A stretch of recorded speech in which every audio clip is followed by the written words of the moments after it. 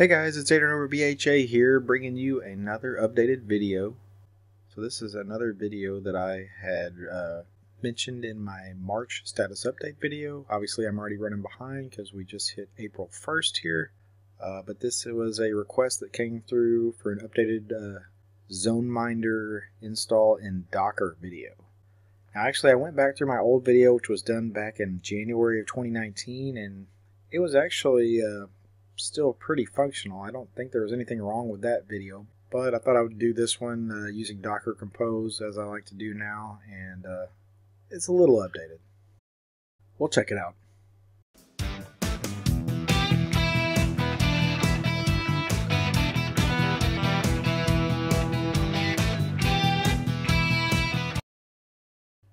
And I'll have the links to the various pages for GitHub and Docker's website as well for the Zoneminder Docker image in the description below.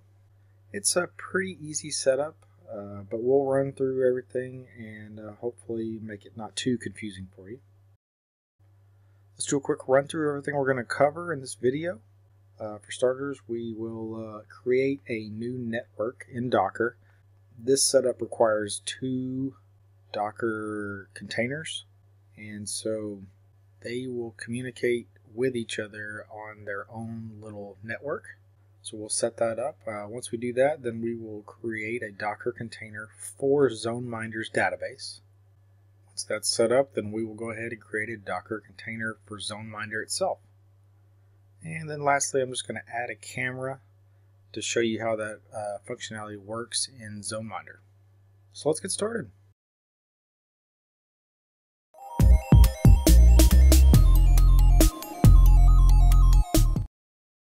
Alright, so again, for starters, we need to create a special network that will be used by the 2 Zoneminder Docker containers. So we'll do a sudo docker network create znet. That's just what I'm going to call that network. You can call yours whatever you want. And then we'll just do a list here just to show you that it is set up. So we'll do a sudo docker network ls. And as you can see in the list there at the bottom, znet is created. So we are good to go.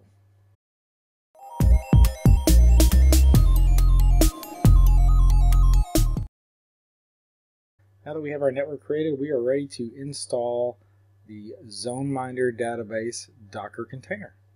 So of course we're using Docker Compose. Okay, so we'll do a sudo vi docker-compose.yaml. We'll find an open spot down here at the bottom.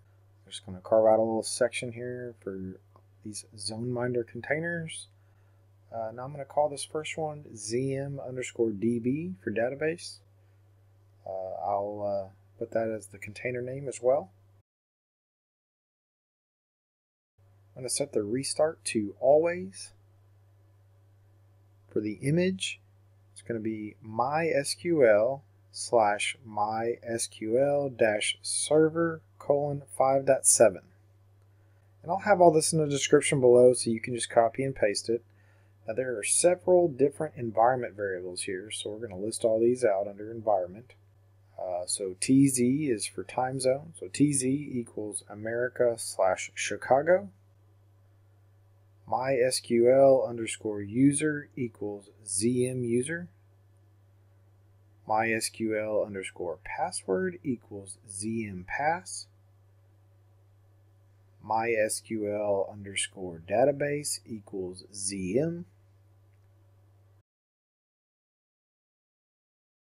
mysql_root_password equals mysqlpsswd.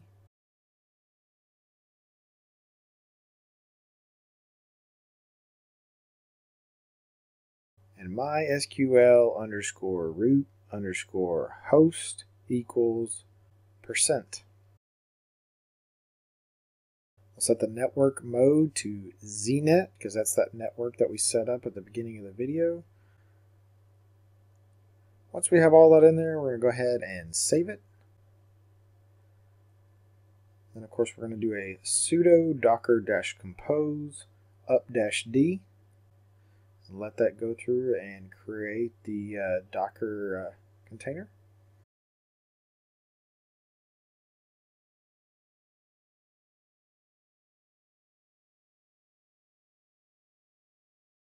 Once that's all finished, we're going to jump over to portainer just to take a look, make sure everything looks good.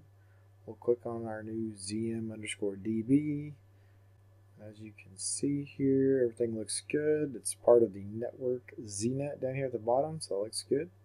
We are ready to move on to the next step.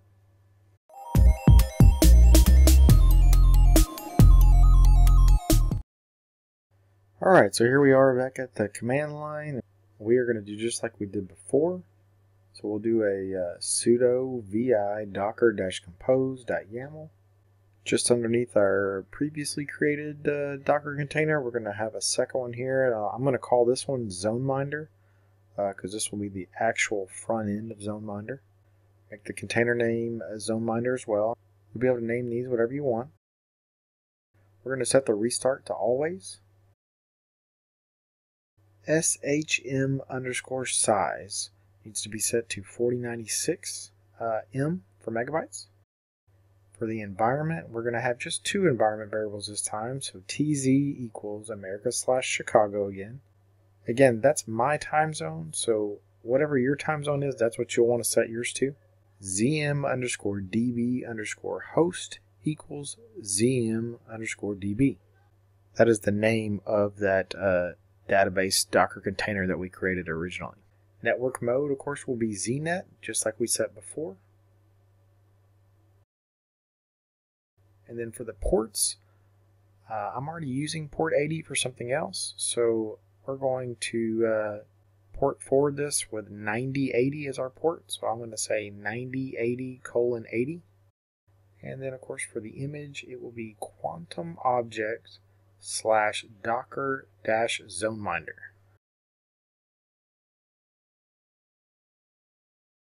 Once we have all that in there, we can go ahead and save it. And again, we'll do a sudo docker-compose up-d. And this one will take a little bit longer to install. We'll kind of skip ahead here. Once that's completed installing, we're going to jump over to portainer again just to take a look at it. And as you can see, everything looks good here.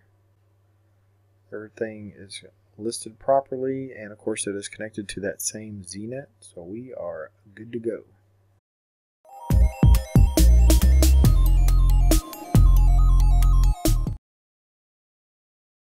Alright, so in order to access Zoneminder's web front end, you'll go to http:// whatever the IP address is of your Docker machine. So mine's 10.10.10.28:, and then of course we did that port forward, so mine's :9080.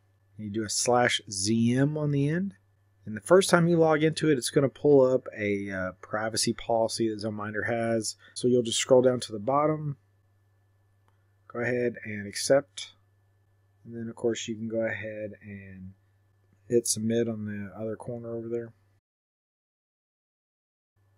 And then here we are at the Zoneminder main dashboard screen, whatever you want to call it, their console, I guess. In order to add a camera, we need to hit add, the little blue add button up towards the middle. It opens up a new little pop-up window where we're going to give our camera a name. This is one of my front cameras, so we'll say front 1. Everything else can stay the same. For the function, we're going to change it to mo-dect. That basically means motion detection.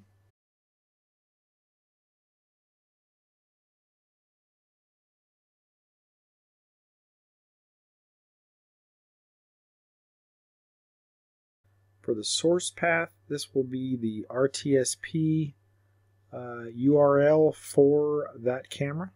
So I'll put all this information in here, including the username and password to access that camera.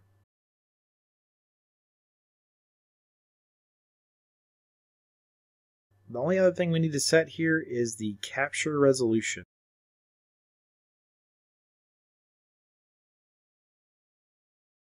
So we're going to say 1920 by 1080, which is 1080p.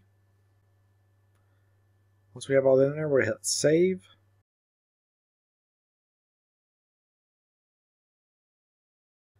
And of course now we should be able to click on front 1 there, and it will open up the camera.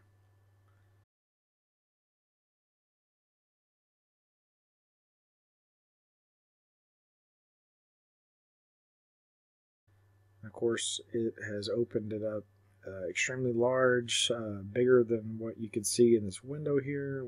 I mean, if I scroll up and down, I can't even fit it all on there, but we can change the scale to half the size.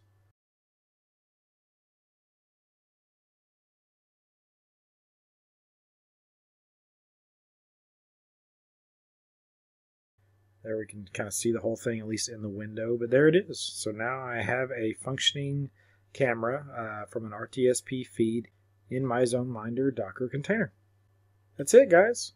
We have installed Zoneminder in a Docker container using Docker Compose, and then of course we've even added a camera that is an RTSP camera, and it's as simple as that. We're done. That's the end of the video, guys. Not a whole lot to it. It's actually a pretty easy setup. As far as which one I like better out of Zoneminder, Shinobi, and MotionEye, it's hard to say. They all have their own quirks. They all have their own features that are some that are better than others. To me, Zoneminder probably has the most feature set, but it's probably the one that looks, it's really plain looking, I guess, for the most part. It just depends on what you're going for. Let's do a quick run through everything we covered in this video. So, of course, for starters, we created a new network in Docker. Once we did that, we then set up our first Docker container for our Zoneminder database. Alright, once that first container is built, then we created a Docker container for Zoneminder's web front end. Once that was done, lastly, all we did was add a camera. That's the end of the video, guys. Pretty simple setup, easy to do. Like I said, overall, I think I prefer MotionEye probably over the rest of them, but Zoneminder is definitely awesome and has a lot of features. It really just depends on your preference and what you're going to use it for. If you liked the video, please subscribe to my channel. If you have any questions or comments, hit me up in the comments below. As always, if there are any videos out there that you would like to see that I don't already have out there, let me know in the comments as well, and I will see if I can get something put together for you. Otherwise, I'll see you guys around. Thanks.